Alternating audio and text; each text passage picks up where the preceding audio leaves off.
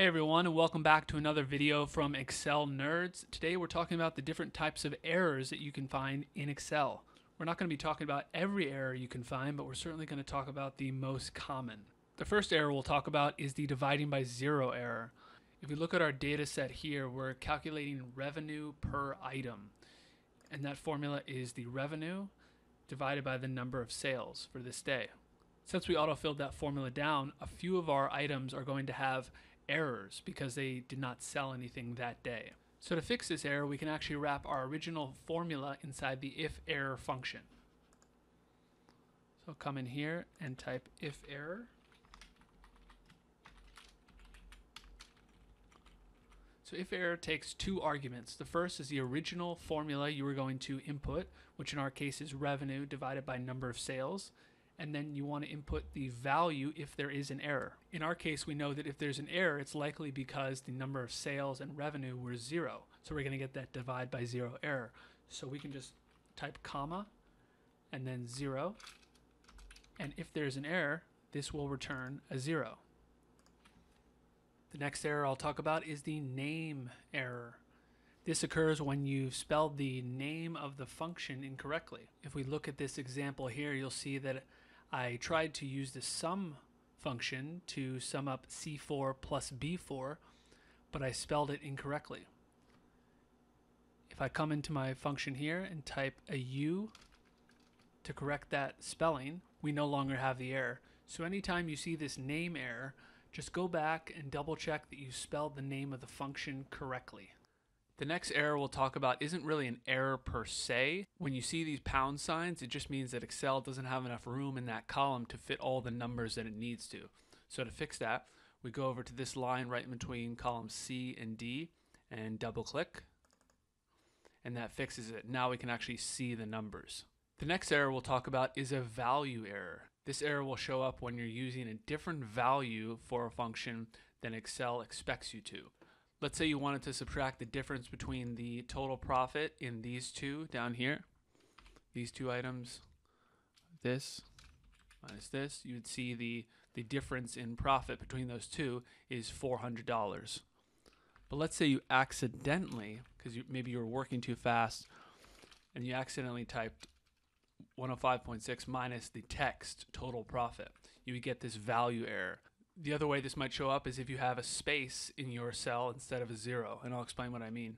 Let's say you sold 0 copies of part number 1001. No big deal, it just updates everything and you have no sales. But let's undo that really quickly. And instead, let me come in here and delete this. Press space.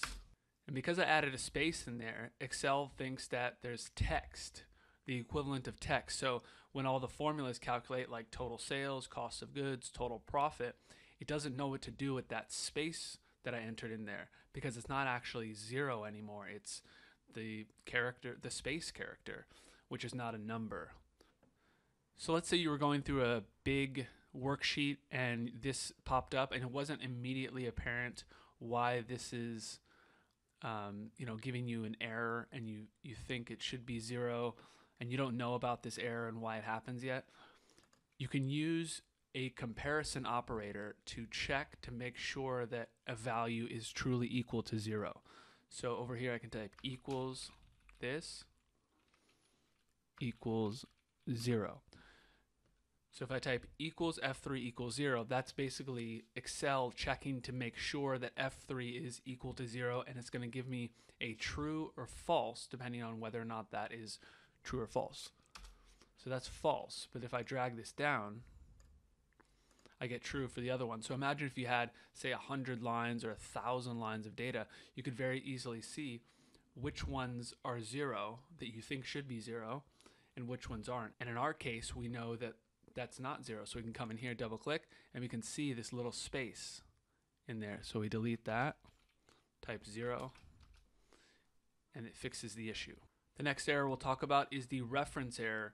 And from my experience, this happens when you're deleting columns and aggregating everything together, but you accidentally delete columns that a function is referencing that you should not have deleted.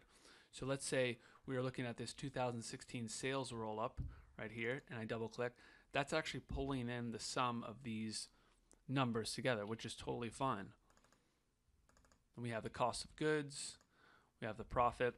But let's say that we did all this work and we got to this point and we just started like deleting things like that in order to kind of get rid of what we don't need. All of a sudden we have a reference error that pops up there, and that's because Excel is trying to reference cells that no longer exist. Let me undo that for 1 sec. If I need to cut this table right here and paste it to a new spot, you're going to be okay because Excel updates the reference when it moves. But if you start deleting columns, Excel will not know which cells to reference. This will probably happen more likely on a tab that is a roll-up tab or a dashboard tab that is referencing data from a tab that's kind of hidden away. So let me create a new tab here, come back to this, copy this here. So here I have just the final data that I want to perhaps show somebody. But let's say I'm going through my workbook maybe later in the day, the next day, and I'm coming back through everything, trying to delete things that I really don't need anymore, and accidentally just delete these columns because I don't need them anymore. It might not become apparent what you've done, but you've just deleted the columns that this table was referencing, so you'll get that reference error. I'll undo that. If you're in this situation, the better thing to do would be to copy this with Control-C and then paste values by right-clicking and clicking Paste Values. Now these cells are not referencing the data from the other tab.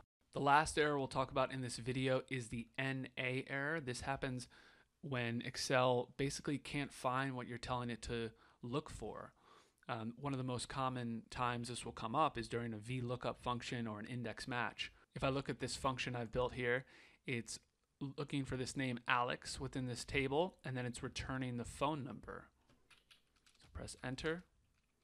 But look what happens when I type a name that is not in our lookup function. We get that NA error because John is not in there. So that's Excel's way of telling us, hey, I can't find what you're looking for.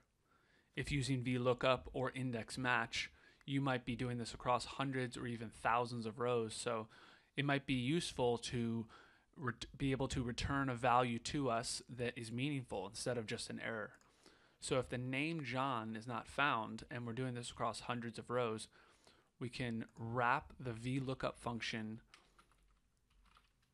in the ifError function. You'll notice ifError takes 2 arguments. First is the value, which is our VLookup function, but if that doesn't work and returns an error, we have to tell it what to give us back. So we're going to type name not found, and that's a text string that will be returned if there is an error.